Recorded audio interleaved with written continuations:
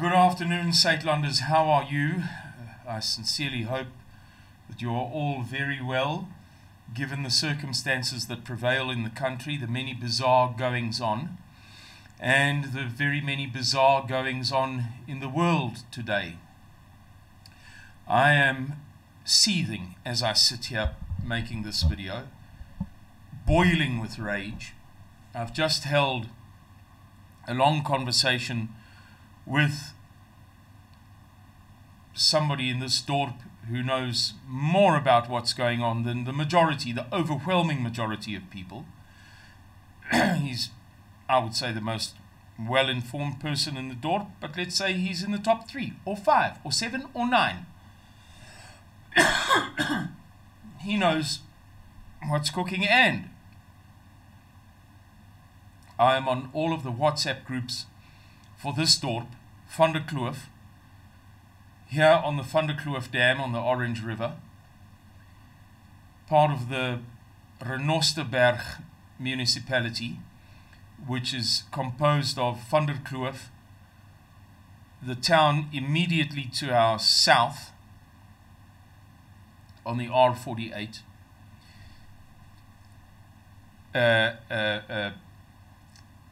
Pietersville, and the town beyond it, before you get to the R, Phillipstown.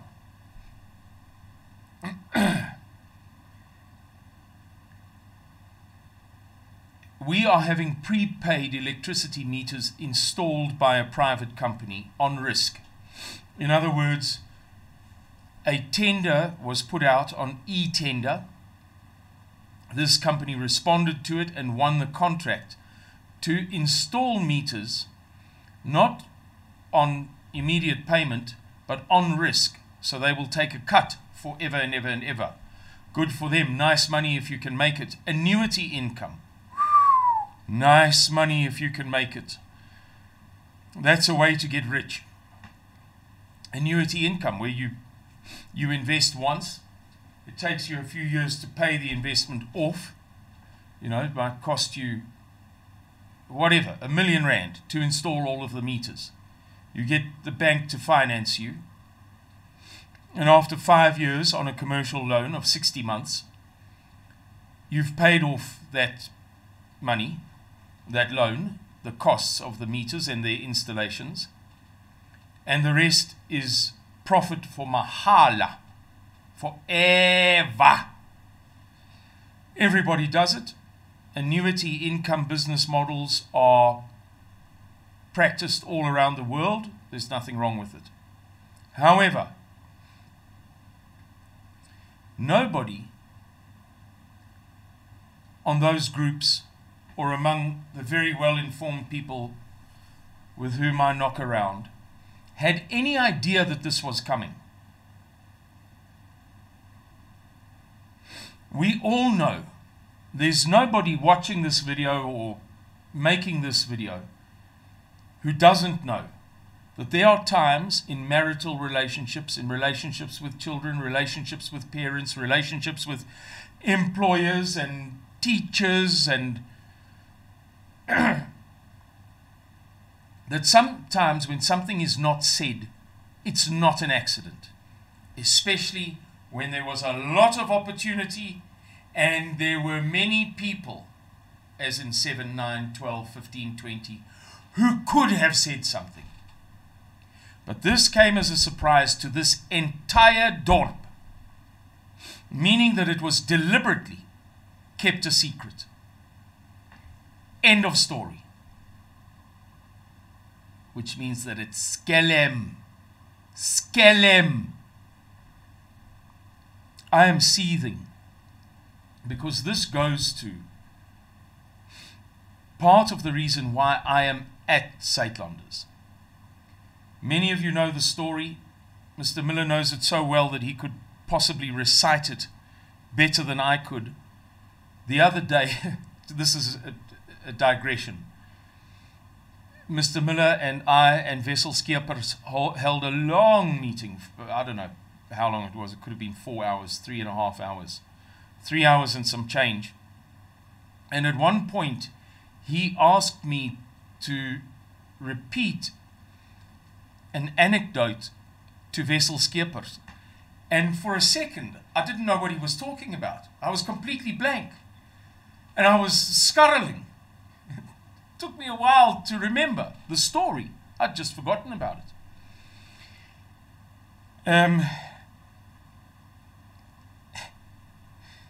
But as I say, that's a complete digression. It's just another example of where the person who experienced something doesn't remember it as well as the person who heard the story.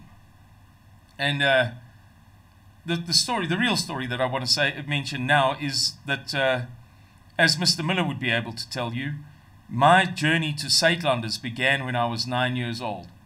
End of story.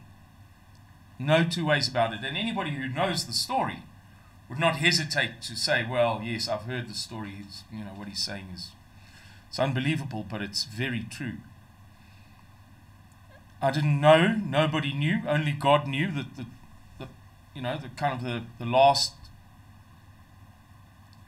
portion of the story, or the second to last, or the third to last, depending upon how you want to look at it, would involve Saitlanders. But I knew when I was 9 years old that one day I would be involved in the cause that I'm involved in now. And you could say it's because of that experience at 9 years of age, or you could say that it began with the first time I read one of Oom Adriaan Snyman's books about Sina van Rensburg, when my eldest son was born on the 17th of February 2001, oh blessed day of God.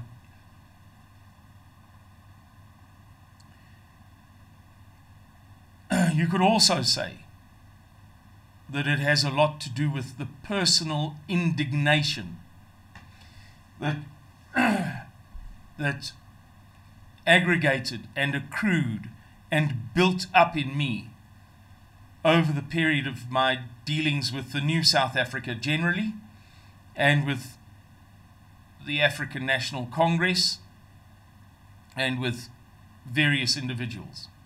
Notwithstanding that some of those individuals are truly grand people. It's easy to judge, very easy to judge. But I tell you that some of the people that I met along the way in those shady, dodgy, dishonest, devious, deceitful, double-dealing, duplicitous environments were good people. Nevertheless, that's not the point. Yesterday I was thinking about making videos, and I remembered I was involved in the theft of some money. The budget for it was for a national project. I can't say too much, or I can assure the people who might be offended by the story, and 100 others that I've partially told, or may tell, or could tell, I don't cross the line. I don't give the secrets away. And nobody has ever seen. Now, I've never shared with anybody any of my copies of the original documents, both soft and hard, stored all over the show. But the budget for this national project, which I promise you don't know happened. It was a national project, and it was of great importance in terms of the new South Africa Rainbow Nation, was 110 million rand, of which 2 million rand, I know because I reconciled the budgets, was spent on the project. 108 million of 110 million rand was stolen. Dinkum. And I used to attend Parkhurst, the church, man. It had two names, and for a long time there was a congregation that collapsed, and so that church sold it to another church. They took over the church building, so it became, let's say, from Methodist to Presbyterian. And I'm having a brain freeze now, but for a long time it was known by the old congregation's name. Anyway, I used to see my pastor and go to meetings and what have you, and I would mention how distressed I was, not as a good person, as a ruffian, as a guy who was known as a naughty boy in Johannesburg, but who was attempting to repent of his wicked ways.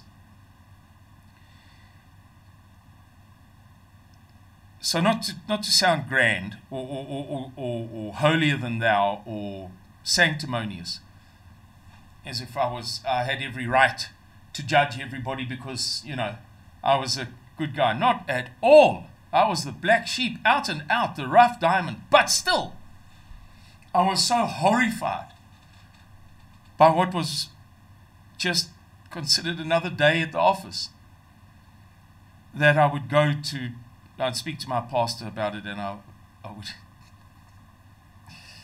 man, it was like a Roman Catholic confessional. Whether or not you believe in them, as somebody who was brought up a Roman Catholic, I can tell you that they have some benefit. The ability to be able to go to somebody and tell them your most wicked sins or the things most troubling your heart in absolute private. You know what a confessional is? It's that box that's split in half. The priest sits on one side and it's split in half, but there's a grill of about that big between the priest and I can't think of the word at the moment. The priest is called the confessor, and the rite is called confession, and the place is called a confessional.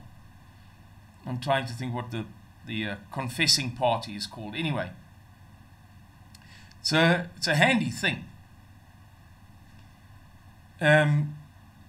to unburden, and that's what I was doing. I was unburdening my conscience of the guilt.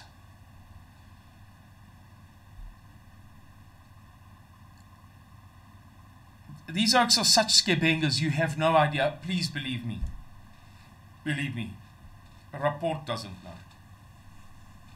I once did an event, and somehow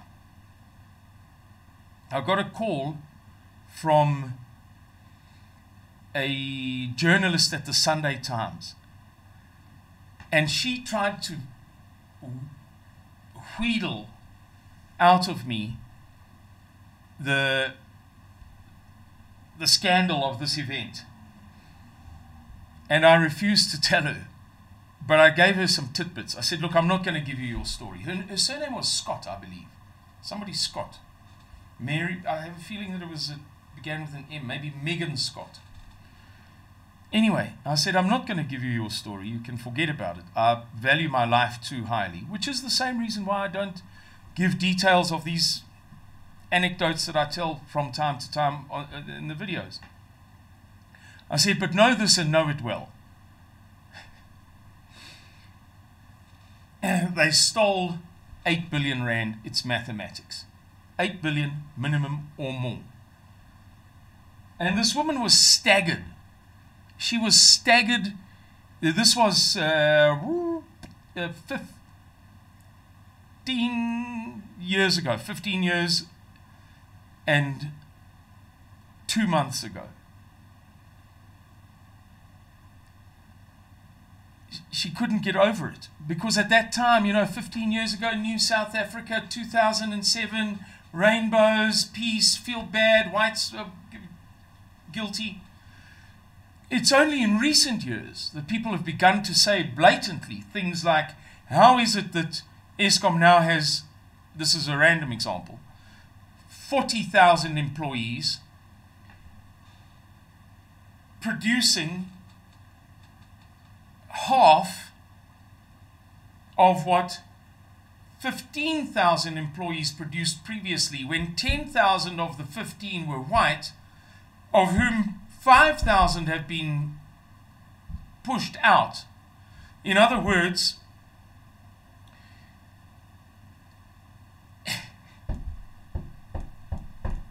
In other words, 35,000 blacks can't do what 10,000 whites and 5,000 blacks could do then. You know, these sorts of things, these anecdotal reactions that people are having, and they're having them on every street corner. You know it, you. Even if you're a liberal in the northern suburbs of Johannesburg, you say it in such a way that nobody can allege that it was racist, that you're a racist. But you're talking about these things. How did the ANC, how did this happen? Golly gee, we've got no power. And the implication of it is that the deployed cadres of the African National Congress, which is overwhelmingly black, and whose deployed cadres are overwhelmingly black, just can't do it, man. They can't do it. They can't do it. They can't do it. Exceptions aside, there will always be exceptions. There will always be kakslagblankes. People that interfere with their own children and who, I mean, sometimes their fault, sometimes not their fault. I mean, if they were catamites, forced to be catamites. A catamite is the child in a pedophilia scenario. The catamite is the child. Then how can you blame them for turning out sick? But what I'm saying is that there are good black people, there are bad black people, there are good white people, there are bad white people, but some people will say it in blunt terms and other people will say it in a circumlocutory way, perhaps even managing in the process to bulldust themselves that there are no implications of the sort that I've just described in what they say. And there are, and you know it.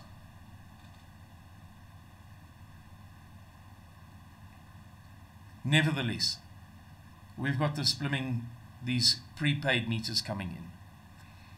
Some time ago, I was in a shop here, and somebody was, I can't remember how it happened, but for one reason or another, I said to one of the bigwigs of the region,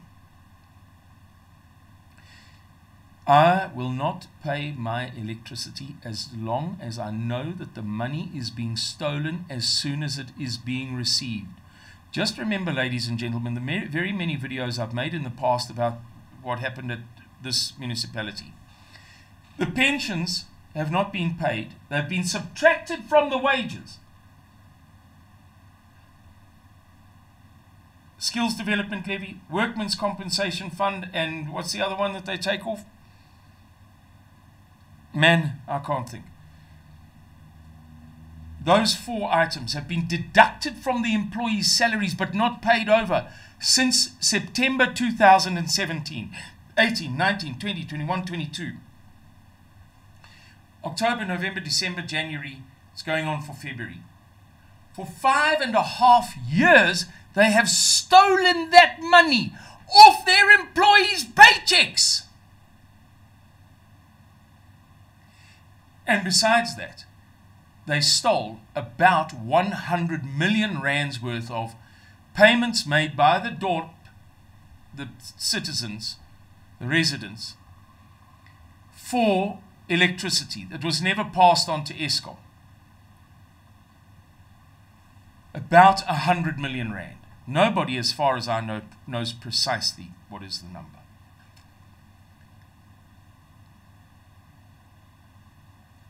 So Eskom cut us off, and it gave us strafkrag.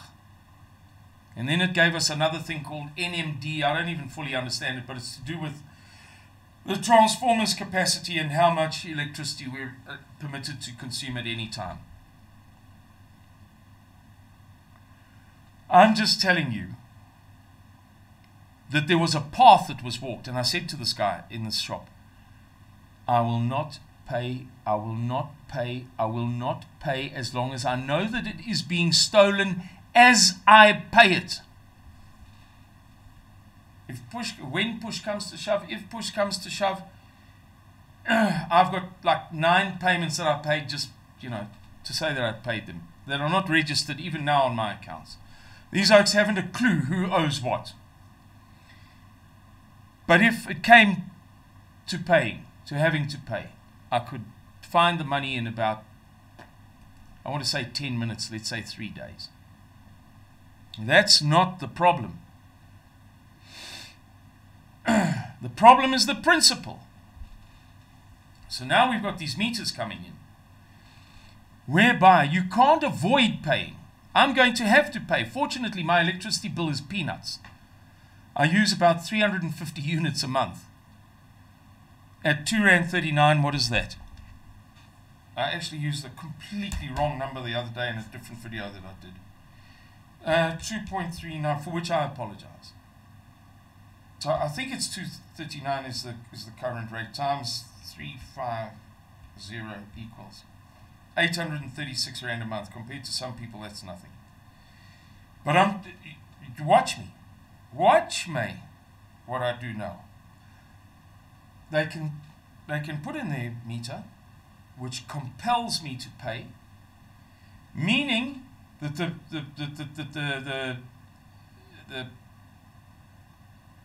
municipality will be able to resume stealing money. I am going to go off Eskom altogether. Finished and klar. I will not pay money to people who steal it as soon as they get it. This whole thing is so scallem.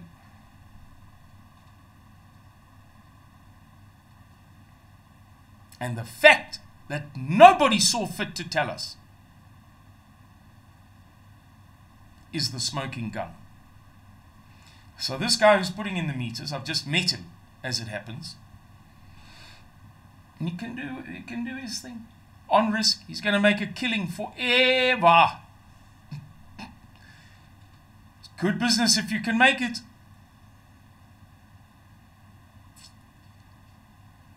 But I'm telling you, cui bono, cui bono, cui bono, cui bono. Who stands to benefit? Who is benefiting? For whom is this a good thing? This initiative was not taken for the sake of the right thing. This initiative was not undertaken. It was not initiated for altruistic and benevolent reasons. A killing is going to be made by a lot of people. Eskom is going to be left standing with its finger in its nose again, and the residents, Mensa, I don't know. Really, I don't know. But I am going to, and it's going to take a lot because I don't have a big solar system. I've got a 5 kilowatt inverter, two lithium batteries of this kind of roughly what you might call the standard size. My paneling is good. I've got 9 360 watt panels, and given that we have, about 364 days a year of sunshine here in the Boer Karoo, and that the summer days are very long, and that the winter days are especially clear, I'm sorted for panels. My inverter is a little bit small, but it's not bad. The batteries are about a quarter of what I would like to have. I would like to have 8 of those lithiums, because then if you have problems for days on end, you're okay. That's the way to be sorted. But I'm not going to go and take a bank loan. I could if I wanted to buy more lithium batteries. You can forget about it. They're expensive. So what I'm going to do, to poke my finger in the eyeball of this matter is I am going to go totally off-grid. The only thing that's on-grid at present is the supplementary supply. In other words, when the sun is not shining, I take electricity from Eskom, and my stove is on Eskom, is on the grid. I'm going to go off totally. And if that means that some days I can't even work, no problem. I'll read. I've got books here, you know, for work that will empower me with knowledge to be able to engage with conservatives around the world, to do the work that I do for Suidlanders as the head of the foreign department, Afdeling Buitenlands, foreign section if you like. If I have to skip a couple of days of videos, if I know that I've got a big interview coming up and I can't take any chances, then and it's rainy or cloudy or whatever, then for a couple of days I'll put no strain on those batteries. I'll use nothing. I can do this. This I can do. But what I'm not going to do is pay my money to thieves. I watched this happen for decades. I was deeply involved in it. I never profited by a cent. But I was, you see these murder mystery stories, and it turns out there's a bit of a conspiracy. 2 or 3 people were involved in the murder. Sherlock Holmes, And it turns out that one of the people gained nothing by it, but they were still involved in taking another person's life. They must hang. That was me. That was wicked. What I was involved in was wicked. And I saw enough of it to put me off it for life. I'm not saying that I am as pure as the driven snow, or that I will be as pure as the driven snow. I'm not that guy. I'm not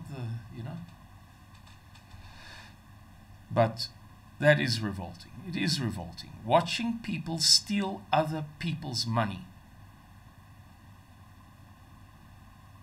It's just, oh no, it's just stealing. May the good Lord protect all of us from it. May the good Lord, I beg your pardon for looking out of the window. Somebody reprimanded me this morning for being distracted while I do videos. They said it doesn't look good, and I'm sure that they're correct. I have a habit, have had, lifelong, of being easily distracted, of my mind being here and my eyes being there, or whatever. Yeah.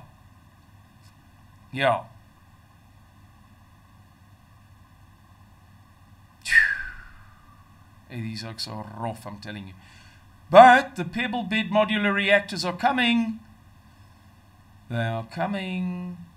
I think that the biggest, what is apparent now is that the Eskom thing is designed to fail. That Eskom, that those people who told me and whom I dismissed for it, many of you will be watching this video because about 100 of you have sent me WhatsApp messages mentioning this. So you were right and I was wrong. Who told me that Eskom is being set up for failure so that African Rainbow Power, owned by Patrice Motsepe, Cyril Ramaphosa's brother, can pick up the pieces. They are going to be livid over AfriForum's Pebble Bed Modular Reactor initiative. They must be incensed. Because that's at the end of the day the answer.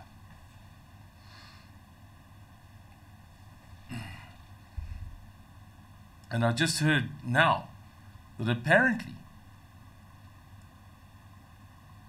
AfriForum is 3 years into the work. That company, Pebble Bed Modular Reactors, were invented by 4 or 5 young Afrikaner ladies from Potchefstroom. Pukka. This is, I'm telling you a fact. And when they invented the technology, it was considered such a groundbreaking thing in the world that they got investment and interest from all over the world. And in fact, apparently, Pebble Bed Modular Reactors are being planned for installation in the USA now. This comes from the 80s. Their company eventually shut down in 2010, I believe. It was just a gradual lack of interest. But now they've resuscitated the technology and what have you for AfriForum's sake for the past 3 years. And as I say, it's being done now in the USA, apparently, I don't know. Allegedly, let's say. So they're 3 years into this thing.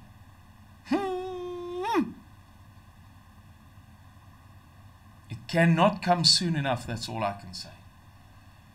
And in the next few days, I, Simon Roche, shall disconnect myself from the grid forever. I shall not pay money to thieves who are stealing from me as I pay it, or stealing from the end recipient as I pay.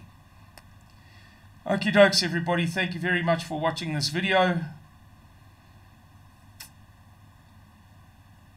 Yeah. We live in serious times, guys. These are the practical realities. These tenders are being handed out